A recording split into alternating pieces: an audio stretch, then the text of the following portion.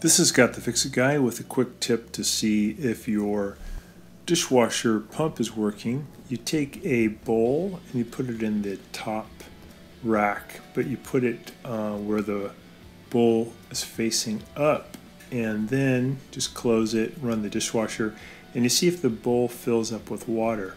If it does fill up with water, you know that you're getting the right amount of water in your dishwasher, and you know that the pump is working well, it's circulating all the water, and you know the spray arms are clear, so all the water is getting up to the upper rack. So if you're not sure, you think that maybe the upper rack is not getting clean enough, this is a good test. You let it run for about 10 minutes, and then you open up the door, and if you notice that the bowl is full of water, then everything's working great.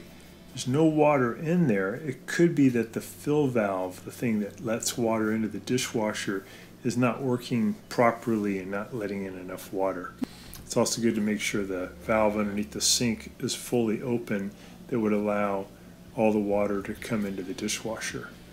So that's a fast little test just to check for how the water is doing. Hope that's been helpful to you, and please subscribe when you get a chance. Thanks for watching.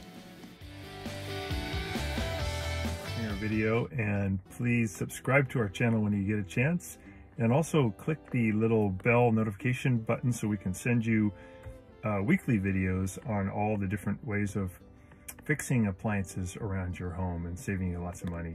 So thanks again for watching, and please also press the like button for our video if this was helpful to you. Feel free to contact me at the email listed below, which is scottthefixitguy@yahoo.com, with any of your questions.